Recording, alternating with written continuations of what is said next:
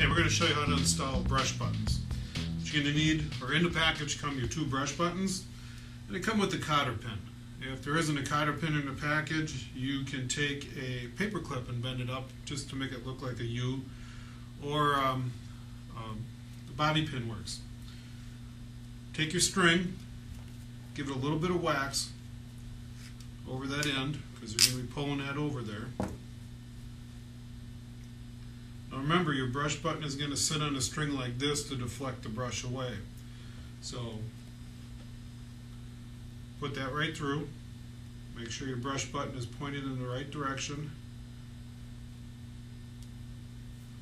You'll need a good pair of pliers.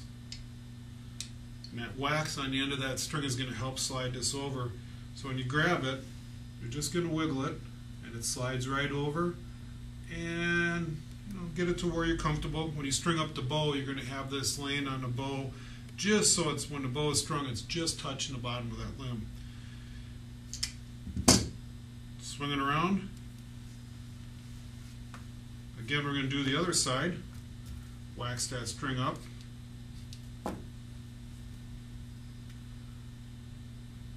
using a paper clip.